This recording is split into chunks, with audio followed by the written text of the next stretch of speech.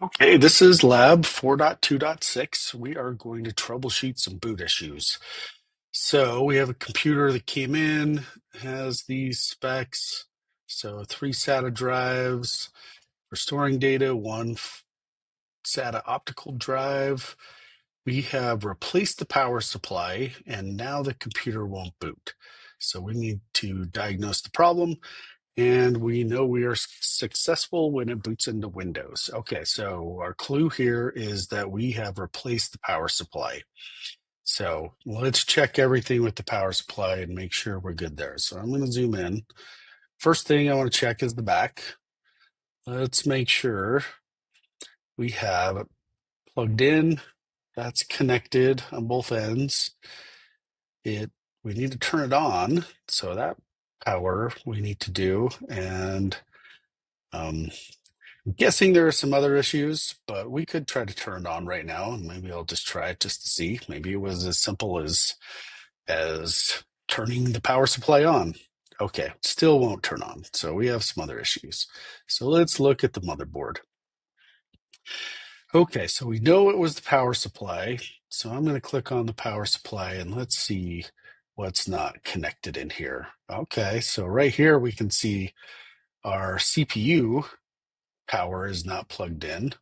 So if I don't know where that is, I can look at the motherboard and open up the info, but it's almost always up here in the top left. So I'm going to go and plug that in. And the clue is, where is your CPU? The power for the CPU is going to be close. They're not going to try to spread that out and make that power go all the way across the motherboard. So we have our CPU plugged in. Let's take another look here. Our 24 pin is plugged in. How about our hard drives? So those two are plugged in. This one doesn't have any power. So I'm going to come down and grab the SATA power and get that guy plugged in. Let's look in the other drive bay and see. Okay, so this guy has power and it's connected, and it has its SATA cable that's connected on both sides. So I think we have everything plugged in with our power. Let's turn on and see what error we get now, or maybe it'll work. Okay, all right, so no bootable devices found. All right, so that means we're not seeing a hard drive that has the OS on it. So let's jump back out, go to the workbench, and let's take a closer look at our hard drives. So I'm going to go into the motherboard and look at these 3 first. So I already checked the one that was in the drive bay and it was fully connected. Let's click on these. Oh, look at this, it's partially connected. So that one did not get reconnected. So I'm going to drag that over and put it in that first slot for the drives. Let's check this one.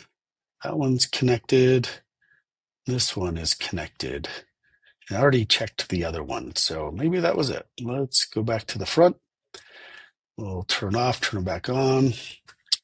Normally doing that, you would want to unplug the power and go back in and do that, but in this lab, we're okay. Well, we have Windows spinning, so I think we're probably going to be good.